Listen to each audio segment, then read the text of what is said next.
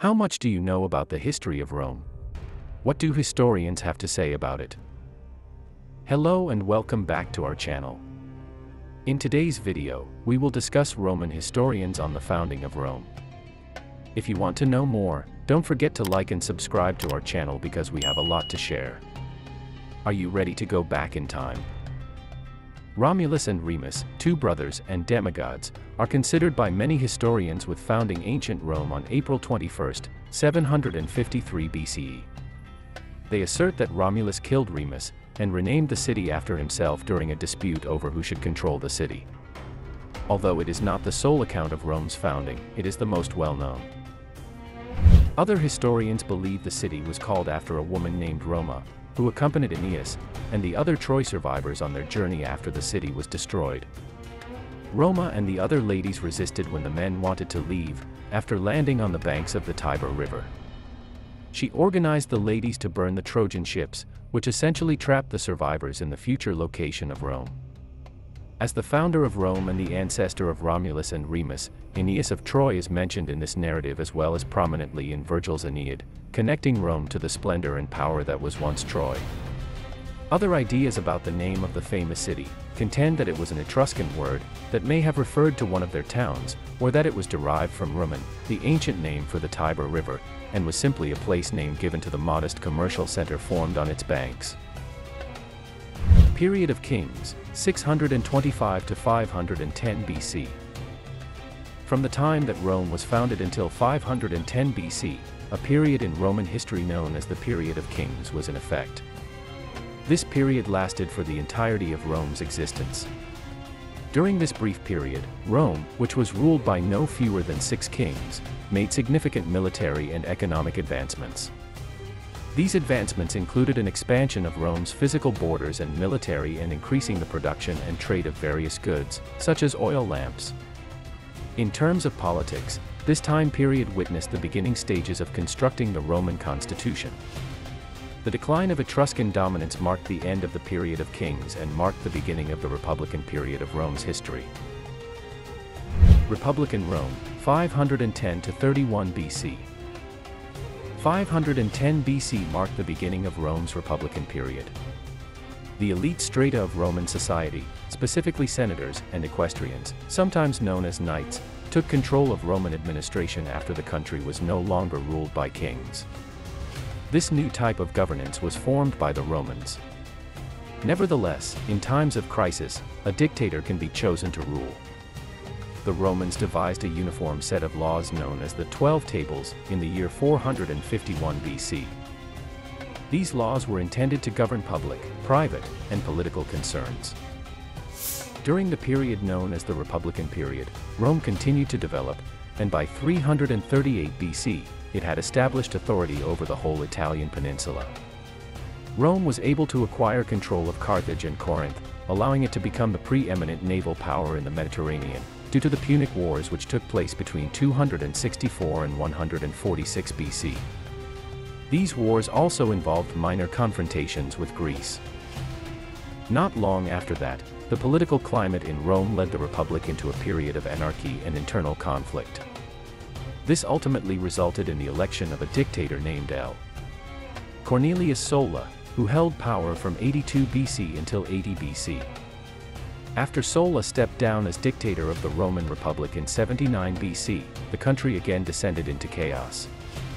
Julius Caesar's rise to power in 60 BC marked the beginning of the transition from republican to imperial rule in Rome. This occurred despite Rome's continued to be administered as a republic for the next 50 years. By the year 51 BC, Julius Caesar had successfully conquered Celtic Gaul, and as a result, Rome's borders extended beyond the vicinity of the Mediterranean Sea for the very first time. Even though it was still Rome's governing body, the Senate's power gradually declined over time. In the year 44 BC, Julius Caesar was murdered, and his position as dictator was passed on to his heir, Gaius Julius Caesar Octavianus, who co-ruled with Mark Antony. In 31 BC, Rome achieved victory over Egypt, leading to the assassination of Mark Antony and establishing Octavian as the unopposed ruler of Rome.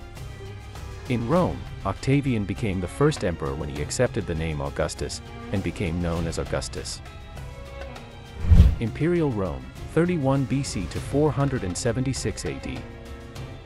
In 31 BC, the ascension of Rome's first emperor marked the beginning of Rome's imperial period, which lasted until the decline and collapse of Rome in 476 AD. This period was Rome's final one.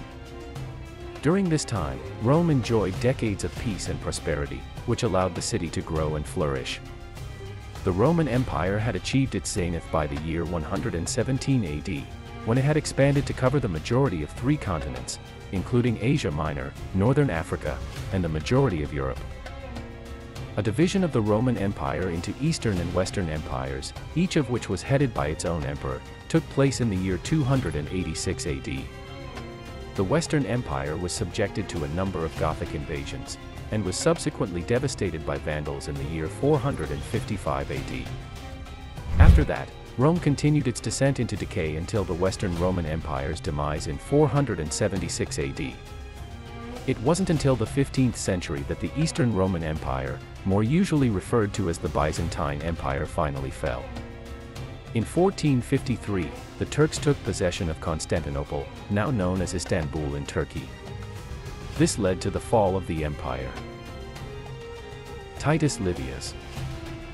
Livy, whose full name in Latin is Titus Livius, is one of the 3 great Roman historians, along with Sallust and Tacitus. His history of Rome was a classic during his own time, and it had a big impact on the style and ideas of historical writing all the way up to the 18th century. Livy thought that the history of Rome shaped the people who lived there. He thought that history should not only teach but also improve the person who reads it. This is what some people called moral education. Dionysius of Halicarnassus about Rome. According to him, the first people to settle in the area that would later become the city of Rome were the Aborigines, who originated in Arcadia and were responsible for the expulsion of the Sicels from these lands. Following the Aborigines were the Pelasgians, who originated in Thessaly. Next came the Epeans from Elis and Phoenites from Phoenias, who were part of the army commanded by Heracles and decided to stay there while returning from the expedition at the Erythia, with whom a Trojan element was also mixed in. The third group consisted of those who accompanied Evander into Italy from the city of Pallanteum in Arcadia. The very last group to arrive were the Trojans, who along with Aeneas, had made their way out of Ilium, Dardanus, and the other cities that belonged to the Trojans. Dionysius highlights that the Trojans were also people of Greek descent and originated in the Peloponnesus. He further adds that even Romans think that Pallanteum was founded by Greeks from Pallanteum of Arcadia, some 60 years before the Trojan War, and that Evander was the leader of the group that established Pallanteum. Later on, during the 16th generation following the Trojan War, the Albans merged these locations into a single community and fortified it with a wall and a ditch. The Albans were a nation that was a mixture of all of the peoples as mentioned earlier. Dionysius adds that a barbarian element from among the people who lived nearby, originally inhabited the area, was mixed in with the Greeks. Latins came to be the name given to all of these people after they had lost their tribal history. This name was given in honor of Latinus, who had previously served as the kingdom's monarch. The identical twin brothers Romulus and Remus emerged as the colony's primary leaders.